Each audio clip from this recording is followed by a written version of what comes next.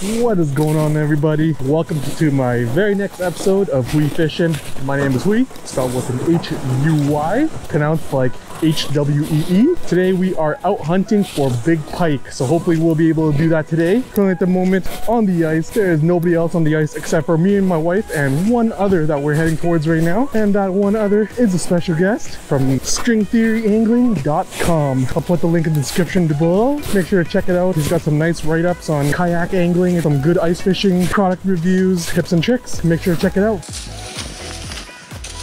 Hope you don't mind, I'm going to use your hole. This is a 10-inch? Yeah. Oh, geez.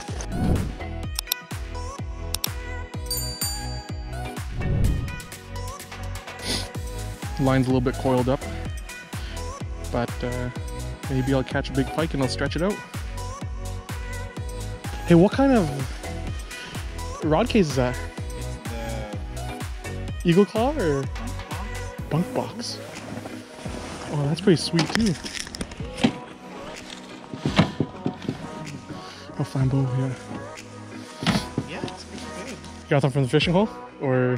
Yeah.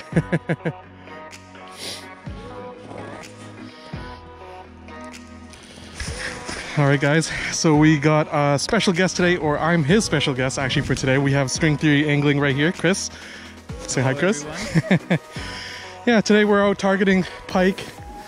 Ginormous pike, hopefully. That's the whole idea.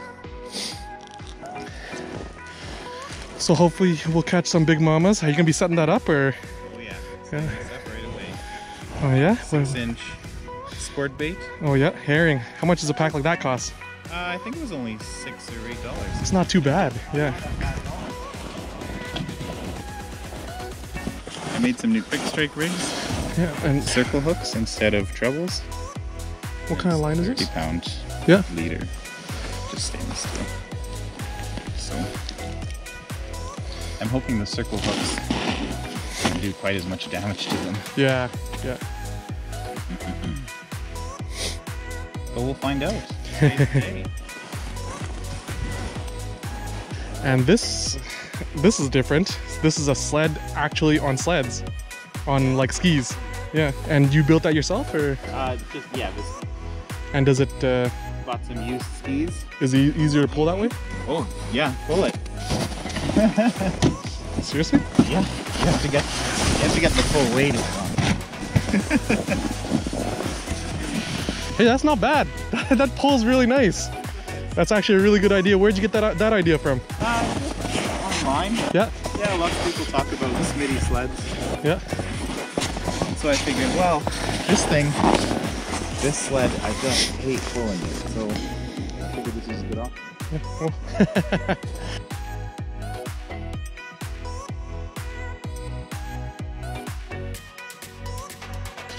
Unfortunately, it seems like it's going to be a tougher bite, so we're going to have to use something with a little bit more sound. What I'm going to do is I'm actually going to take this minnow head right here and actually just thread it right through. Just give it a little bit of scent there. And I'm going to put it in the front, not the back. I don't want to put it in the back, otherwise I might impede the action even more. So we're going to keep that minnow head right at the front here. And we're going to do some rips. Some big rips here, just to... Oh, there we go. Now we got something here. I just changed to a loud rattle bait because what I wasn't using wasn't making any sound. As soon as I changed to a rattle bait, I had something come in. Got one. There we go. Okay, I got it. A little hammer handle. There you go. Oh.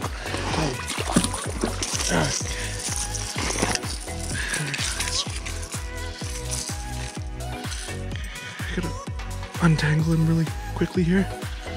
Get him back in the water. Got a little tangled in my line there, but it's all right. We'll get him out quickly here. Oh, he spat it out. Okay, so Nice little guy. Quite tiny, not exactly what we're looking for, but we'll let him go. Hopefully he grows and we'll catch him next time.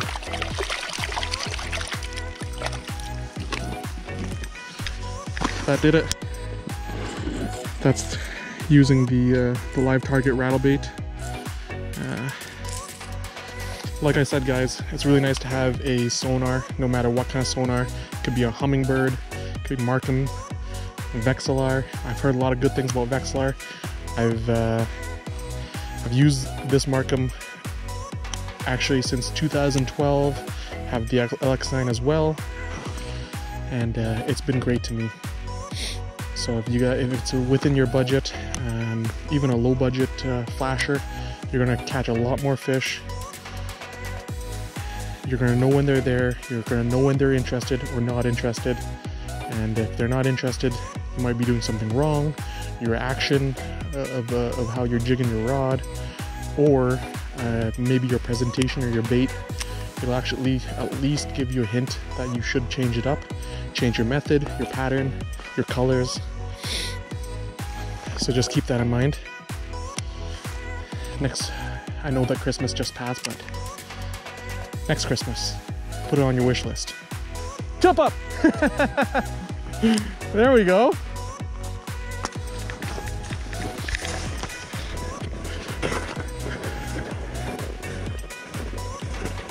Oh, I see him running.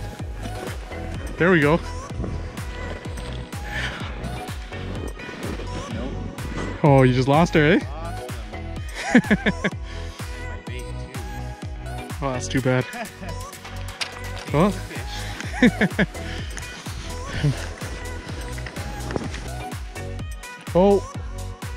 Oh, there we go. That's on. Oh!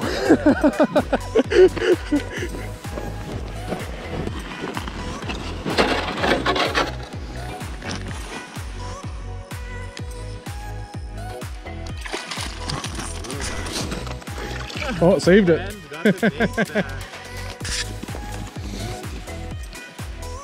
So far, just some tiny guys in here, eh?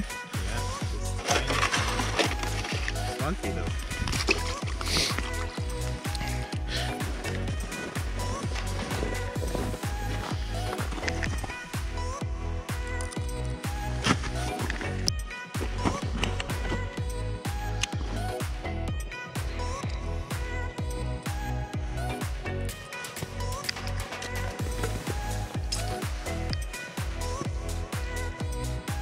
This is my second time ever fishing out of a 10-inch hole.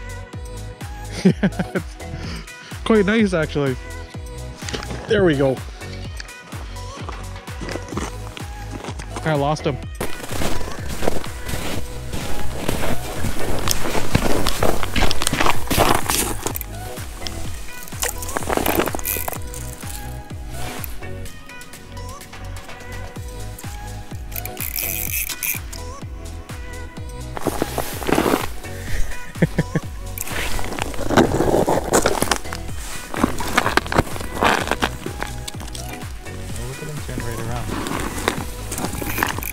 I could never do the tail grab. That's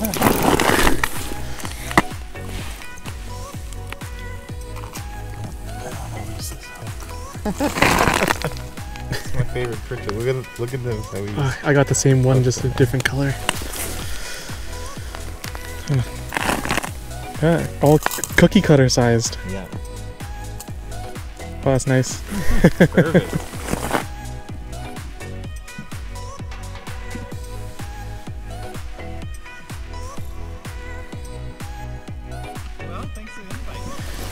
Definitely. Alright guys, we're gonna say bye to Chris from String Theory Angling, and hopefully we'll see him again. Awesome, man. Thanks for coming out. Yeah, wow, it was a beautiful day. Didn't even need to set the tent up. You know, I do believe that there are big hogs in here. Gotta be at the right place, right time, but have the right presentation. That's all there is. Oh, got one. Oh, you can definitely hear that rattle in this bait with the head shakes of the pike here. Okay, seems like a pretty decent one. Big head shakes. Oh, really nice one. Really nice one. Let's see if we can bring him up, head through the hole here.